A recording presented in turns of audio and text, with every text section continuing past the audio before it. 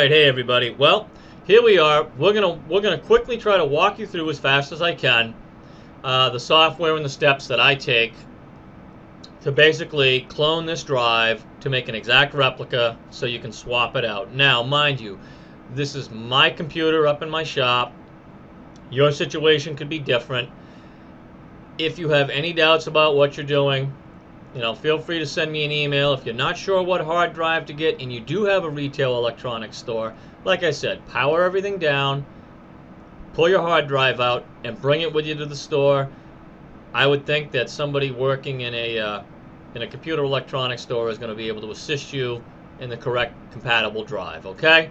Well, let me bring up the software. Okay, this is Seagate's website, and this is basically where I went in the actual owner's manual that came in the box. They gave me seagate.com/support/downloads/disk wizard. Okay, right here you actually see, and it's free use software. You will, by no means will you find any affiliate links in here, okay? I will put the links in the appropriate places so that you can go and check them out. I feel, though, that you don't have to specifically have a Seagate drive in order to do this, all right? The steps I took are right here. Now, I've also blown this up. There's a nice description right here. What we're going to do is we're going to bring you to the actual software screen itself, okay? Once you go in and you click the link and you download it, you open it up.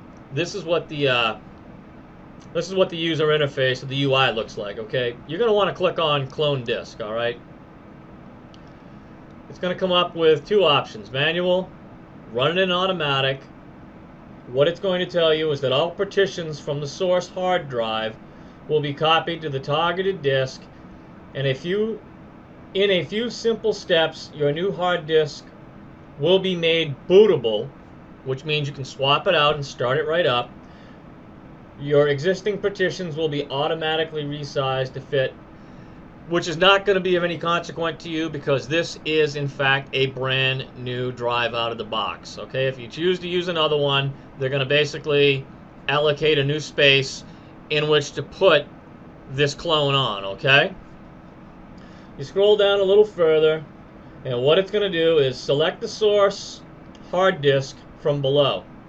Now, in this case, this individual looks as though they have 4 hard drives, okay? Now, if you've only got the one, it's going to most likely come up as your C drive. You will highlight it. You will click Next.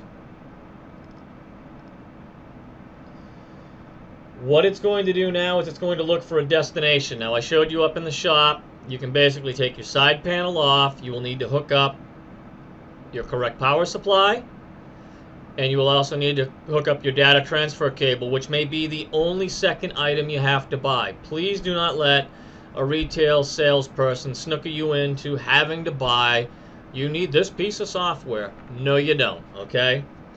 I've got two other programs that I will show you that will clearly do this, just like this one. This one, though, in my opinion, it worked very simple, and obviously the computer's back up and running with a brand new clone drive, and it's communicating with the CNC equipment rather flawlessly, okay? You're going to basically select where it's going. Your computer's only going to show you, when you plug in that other one, it's going to show you C drive and whatever the letter is assigned to the other drive. Well, that's your destination drive. Okay? You're going to basically, with a new drive, you're going to click OK. It will tell you that it may end up erasing, if you use an older drive or a backup that you have kicking around, it may end up deleting whatever's on it. So in this case, again, it's not applicable because it is a brand new hard disk drive, okay? Now, the only thing I'm going to tell you with this piece of software and the other two that I'm about to show you is when you do clone the drives, they need to be of the same size that was in the computer or larger. Now, in the shop's computer, it was a 500 gigabyte drive. I upgraded to a 1 terabyte because that's all they had, and I didn't want to wait and be down for the entire week, okay? And in some cases, it's better to have and not need than need and not have, okay? You're going to review the operation summary screen here below. It's going to tell you basically the source drive, the target drive, how much volume is going to be put on, and that's pretty much it. You click proceed. Mine took between 30 and 60 minutes. It was done. And it also coincidentally, I didn't require any extra steps above and beyond, all right? So we're going to close this out now. And there's a gazillion videos out there that will walk you through a physical step-by-step on YouTube. You know, by all means, there's a lot of knowledgeable people above and beyond me, by all means, all right? The other piece of software which I can recommend, and I personally have used, I backed up a Vista operating system on my laptop one time to put a much larger hard drive in it, and that was todobackup.com. Okay, there is a free download, and basically what I'll show you down at the bottom here, you have three options: a free version, a home version with a free trial, or a full to-do backup workstation for a business, small business. The free one is going to work flawlessly, backup and restore speed, and the other function that it does is it will clone disk and migrate operating systems to either a solid-state drive or a hard disk drive. HDD is pretty much what most of us run. It's like the one you saw me holding up in the beginning of the video, excuse me.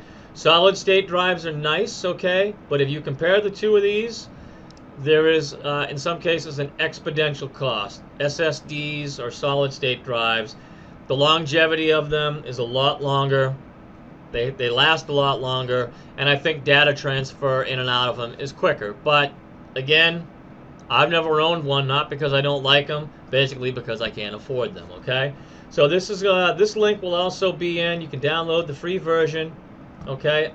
I have personally used this, and it works, in my opinion, pretty well.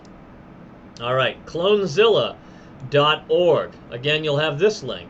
This one is an open source. It is compatible or similar to True Image or Norton Ghost. It will basically do what the other two did. I will vouch for Seagate. I really liked it, as well as the one just before this. But it's entirely up to you. Okay, I would recommend those two. I've never personally used this one, but I love the hardworking individuals that create the open source to share with everybody. That's pretty awesome. All right.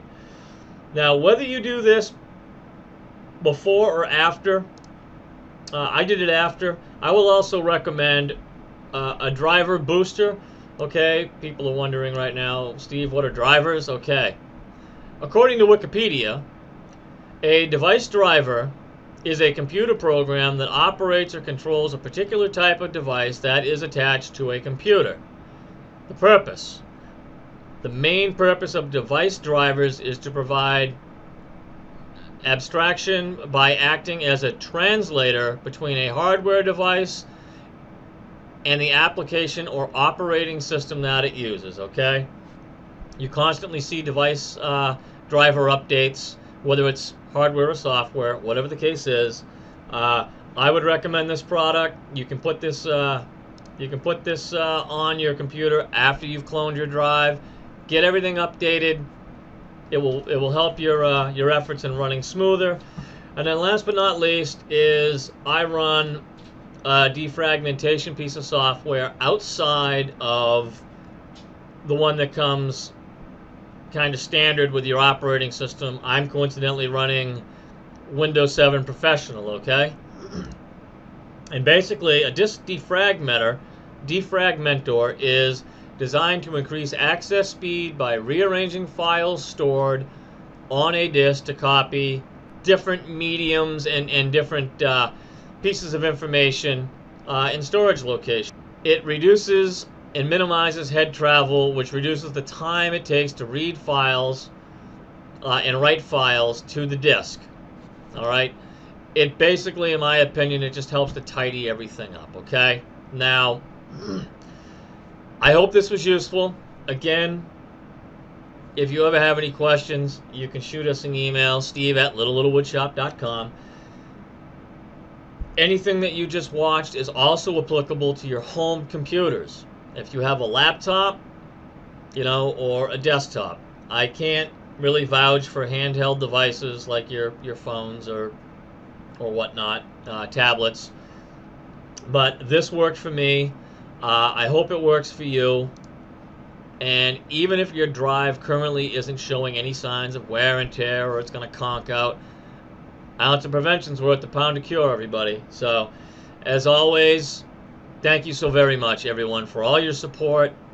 You know, I appreciate my followers and my subscribers so very much. You guys rock. You're awesome. All right.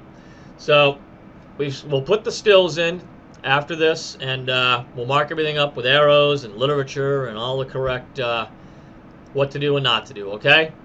It's going to be a pretty easy walkthrough guide that I hope you guys won't have a problem with. And again, you can always shoot me an email.